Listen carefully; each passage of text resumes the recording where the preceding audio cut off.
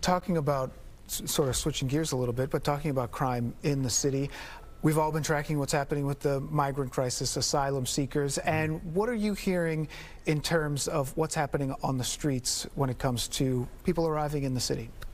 Well, on the streets, I'm unaware of any crimes right now. I do know that the locations in which they're being housed, there's some issues going on regarding, criminal mischief and not keeping the rooms up to date. There are reports that they're being trashed. Right, right. Is that what you're hearing? Correct.